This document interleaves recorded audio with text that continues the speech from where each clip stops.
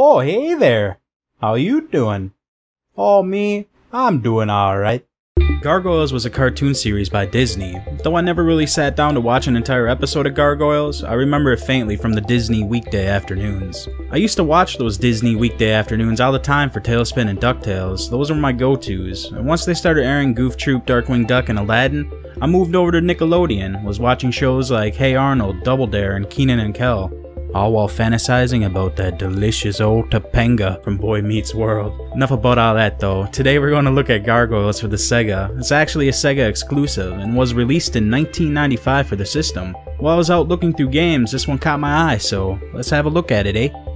Alright, from what I gather around YouTube and the internet in general, this game is an underappreciated gem. It's a game that gets overlooked and is really damn good. I don't know, maybe my taste in games and how they should function is a convoluted mess.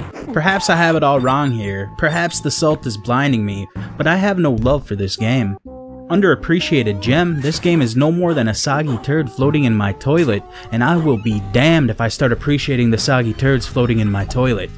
Now firing this game up, I must admit, these graphics are wicked.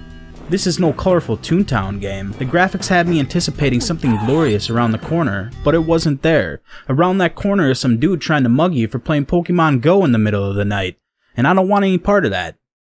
You control Goliath, who is the protagonist in this game. You're a gargoyle, which is pretty sweet. You have two melee-based attacks, a 3-swipe combo move and a throw. You're able to jump and double jump, while mid-air you can execute a ground attack where you pounce downward. It's a pretty useful move as it does good damage and it's relatively safe. This move, beyond damaging enemies, is used to break barriers below you. You will be busting through concrete floors or skylights of skyscrapers.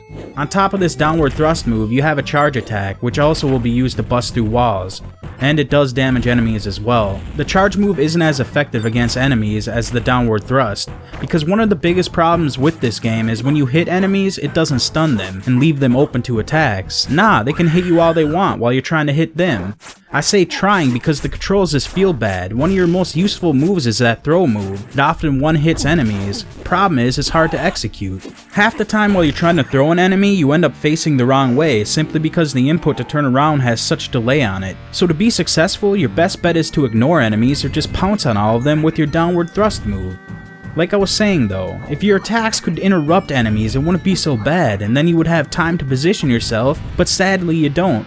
So the opportunity to lay some quick attacks and combo them with a throw isn't there, and I think they had an opportunity to give us some cool arcade style combat, but they didn't. And part of the reason it's not there is that this is a Disney game, so expect washed out combat and a bunch of swinging and climbing around. It's usually how they work. Oh, late night retro, maybe the game's just too hard for you. The game is hard, it's not easy, even when you play on easy. Sure, navigating through levels becomes less a chore on easy mode, but the game is still just filled with such unsatisfying platform and horrible boss fights. On top of this, you only have a total of 10 lives before it's game over. You start with 5 lives and you can continue the game once. There is no password system, so you can't go back to the level you were on if you die. If you die, you have to suffer through everything again. I would rather be bitching about some stupid super long password I have to enter in the game than here bitching about having to play through the shit I already have played through and have no desire to play it again. Unfortunately, that option isn't there. Now on stage 1 I didn't mind the platforming. It became somewhat of a chore, but we can say a chore because maybe it was a tad difficult. By stage 3 though, I'm done. This is some of the stupidest crap I have to do in a game. Just look at this. I'm trying to climb up a damn skyscraper swinging off lights and flagpoles. If you aren't lined up exactly, you're going to take a fall and have to redo the same bullshit over and over again. And on top of that, just crappy enemies always getting in my way. Sometimes while swinging, you can't attack, so your purpose becomes to avoid them. And even when you can attack, it becomes useless because the hitboxes on enemies are asinine. Everything about this game has to be aligned perfectly, from its combat to its platforming, or just get wrecked, fuckboy. I mean, even the charge move I was talking about is finicky. Your gargoyle only starts running if he has enough room to. You can't force him to run to do the charge, you need enough real estate to execute it.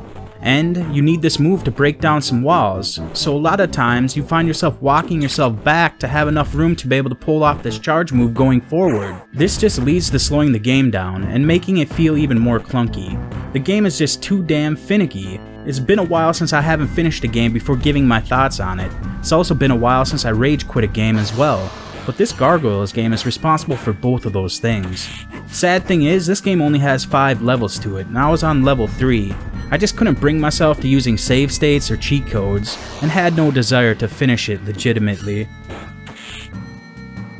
So guys, in closing, if you liked games such as Aladdin and Lion King, I probably would say go ahead and try this out. It feels a lot like those, except reskinned.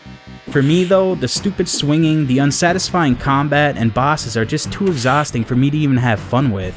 I love the dark theme, the gut-wrenching cries of the slain foes, the graphics, and the animations, but in the end, I can't recommend this game. This is Late Night Retro. Thank you for watching. Until next time.